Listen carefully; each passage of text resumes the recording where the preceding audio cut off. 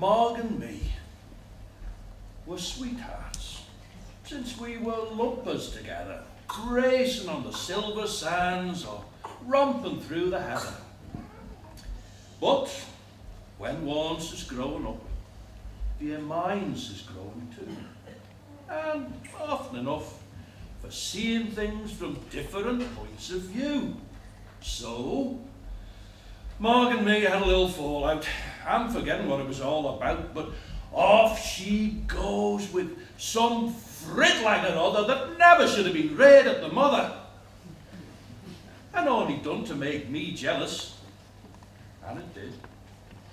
For I longed and I sighed like a bellows.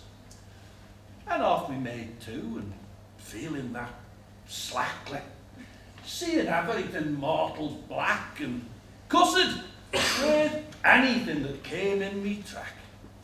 Wishing and wishing that Maughold could come back. That's afore I went so late to put a sight on the wishing gate. The wishing gate that's up at the Falloon, where all your wishing is bound to come true. And whether it's barking, whether it's not, Maughold Village Fiend is the woman I've got. Well, I was coming back, and brooding, past an old thought with Jackie Hood and Pete's cottage, the saying himself was calling it, but age and the weather's doing on it and falling it. Well, I hadn't gone far from the water trough. It's like if you saying I'm a tootin' a boy bark, but fear stopped me brooding, and up I slowed. For I wasn't at all liking that old Douglas road. I'd often heard tell, all checked in the breath, of Betsy Jewin.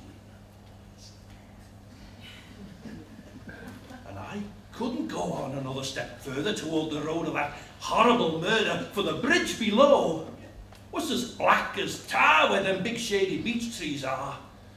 And out of the blackness, something was coming, looking mortal like the form of a woman, and carrying something in her hands that was looking like Betsy Crow's milk cans. And here, this thing was coming and coming, my legs all feeling a sort of numb, and then the hair on my head stood up like a comb, for instead of taking her own road home, on she was coming straight for me. Frankie, oh God, I gripped out of a tree. When she got level and stood like a stook, every joint in me body shook. Oh, it fairly took the wind out of me, but I slipped to the ground when I let go of the tree. At last, though, she shouted, "Ha, ha, you boy bark, thou better be putting Caltay in thy jaw. Thou deserves to lie in the hedge all the night if thou can't go to Ramsay without getting tight. If I was thy woman, I'd give thee skelter. It's not under my roof thou be finding shelter. Get over that, you drunken trouse. You haven't got the spunk of a louse, and here's me with the uxes. Just broke with the load, and thy legs won't carry thyself on the road."